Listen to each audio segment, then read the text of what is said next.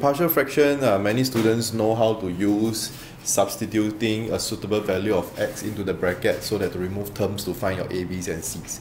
Okay, but most of students forget that you can also use another method called comparing coefficient to find the a, b and c's as well. Now there is a certain type of question, okay, especially or usually when you have x squared as your denominator and 2x squared plus 1 as your denominator. This kind of question you are totally unable to use substituting of x method to find your a, b and c's, so you have to use the comparison method. Now when you see x squared as your denominator, this tells you it is a repeated root, okay, repeated roots, or rather repeated factors,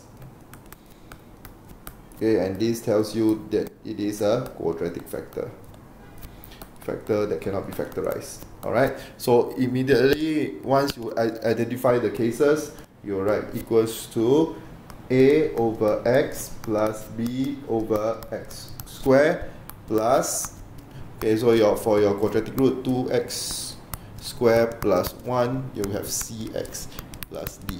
Oh my god, now we have 3 unknown a, b's and c.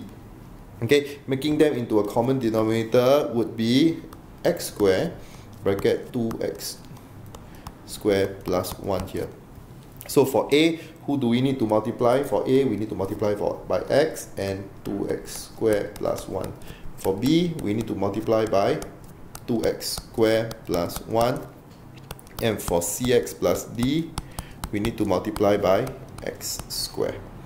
Okay, so this means that 2x cubed plus 3 equals to ax bracket 2x squared plus 1 plus b bracket 2x squared plus 1 plus cx plus d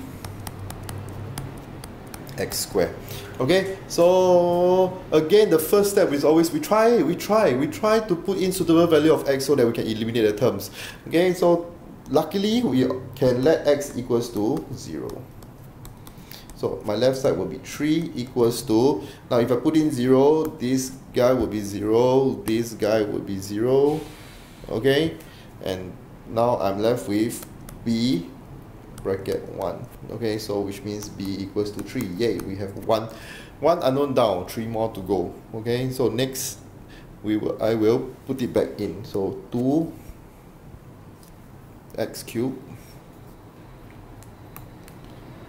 2x cubed plus 3 equals to ax bracket 2x squared plus 1 plus 3 bracket 2x squared plus 1 plus cx plus dx squared. Okay, so the next we have to use the comparison method to find our other unknowns.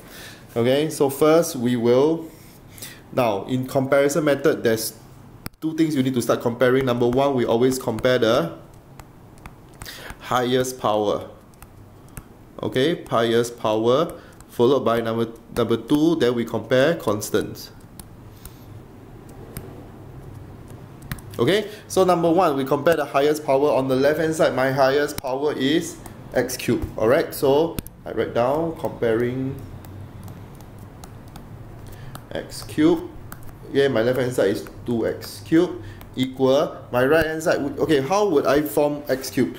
2x squared times ax. This will give me 2x cubed. Any more 2x cubed, and we actually have one more, which is cx times him. Alright, so I have ax times 2x squared, alright, plus cx times x squared. Alright, so this will mean that 2 is equals to 2a plus c. Okay, so I have 2 unknown. Now, if you have 2 unknown, you need 2 equations to solve.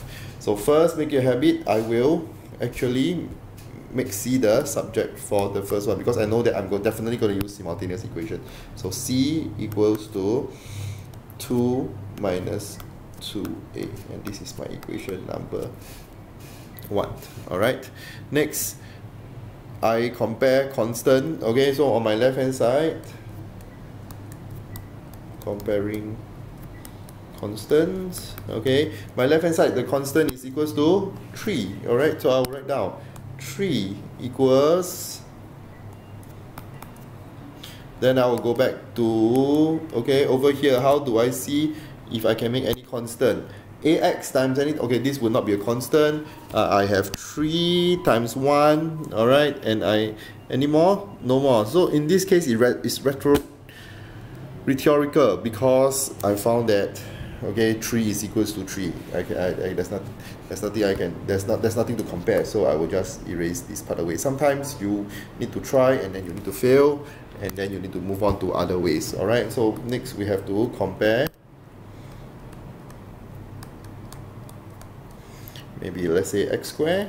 Okay, so my left hand side, is there any x squared? No, there's no x squared. On my right hand side, is there any x squared? So for the first guy, ax times 1 does not give you x squared, so nope. So do I have an x squared here on the next one? Yes, it's 2x squared times 3, so that would be 6x squared. Any more x squared here? And there would be. So we have 3 bracket 2x squared plus dx squared. So this would mean that 0 is equal to 6 plus d, okay, and then d would be equals to -6. Yay! Then so now we have another unknown. Alright, so we need to compare again, comparing x. Alright, so my left hand side, for my left hand side, are there any x? So in case if you're lost, the main equation is here. Okay, on our left hand side, do I have any x? Nope. On my right hand side, can I form any x? Yes, I can, which is ax times 1. Okay, so ax times 1. Any more x this side? No more. Alright, so we have ax bracket 1. Alright, and that would means my a is equals to 0. Okay, so now we can put back a equals to 0 into equation 1.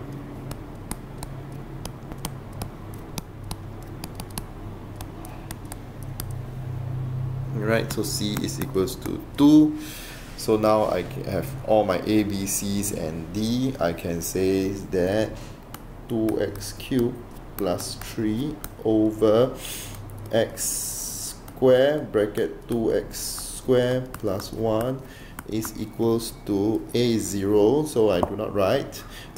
B is 3 over x square plus cx plus d over your denominator 2x square plus 1, and that's your answer over here. Okay, so important thing to note is, at the start, when we can let x be something, we let x be equals to 0 so that we can eliminate the other variables to find one variable first. Then after that, using your comparison method to go and find the other constants, the other unknowns. Alright, so another method would be you can expand the whole of your right side, okay, and if you think that it's easier for you, and then after that go and compare, okay, it will give you the same answer.